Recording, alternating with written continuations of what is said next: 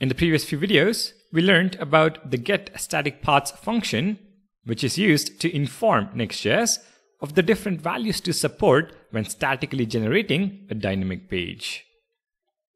However, for our understanding of getStaticPaths, I have restricted the total number of posts to 3 in posts.js. This also helped me hard code a list of 3 objects in the paths array in postid.js. Now we can all agree this is not going to work in a practical real-world application. For starters, we don't want just the 3 posts to be shown. The API sends 100 posts, and we want all 100 posts to be displayed in our post list component.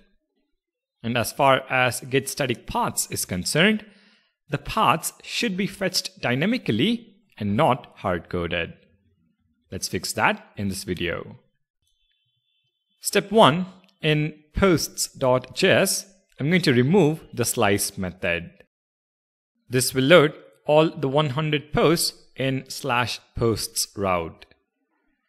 But now that we are loading 100 posts, we also need to inform Next.js that 100 pages need to be statically generated. And you already know we do that using getStaticPaths.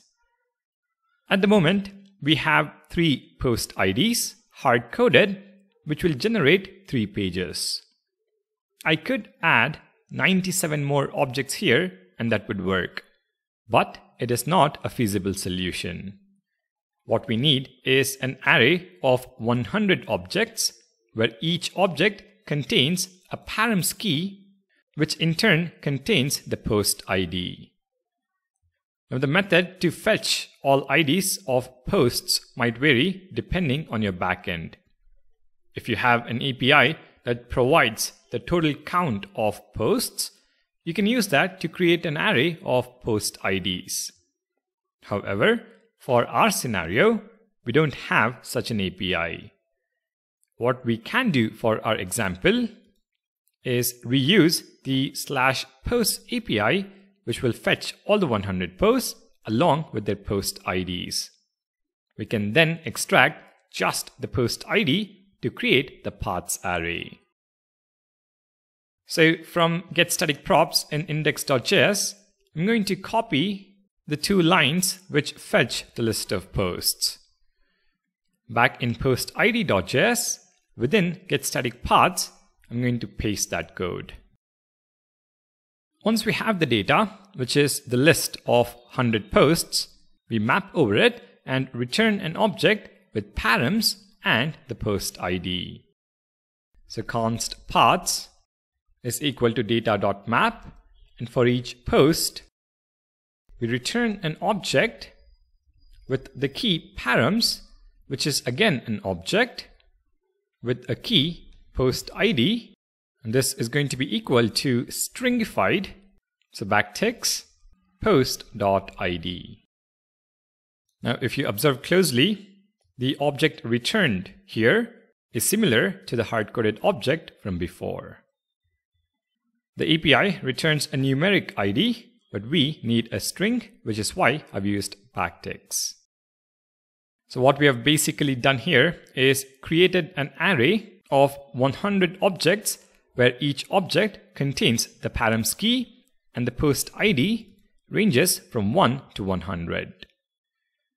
Now in our return statement, we can comment out the hard-coded paths array and instead make use of the paths constant we have just created.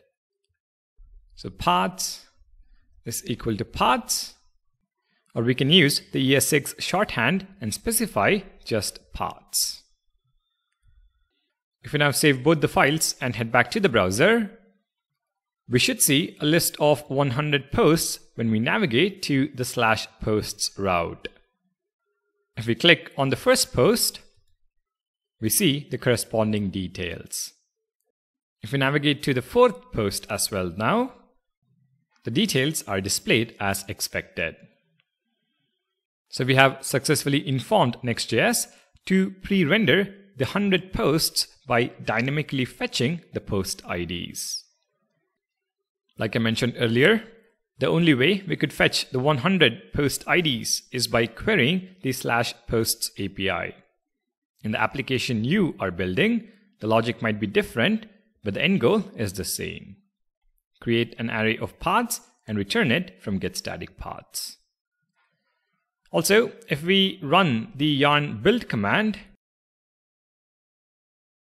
you can see that it is generating 105 pages. And if we inspect the .next folder, server, pages, posts, we should have 100 HTML and JSON files. The static generation is successful. Alright, I hope you now have a clear idea on how to fetch a list of paths for a dynamic page. Now, what might not be clear to you is this fallback key, which I haven't talked about thus far. It is in fact a very important key as far as dynamic pages and static generation is concerned.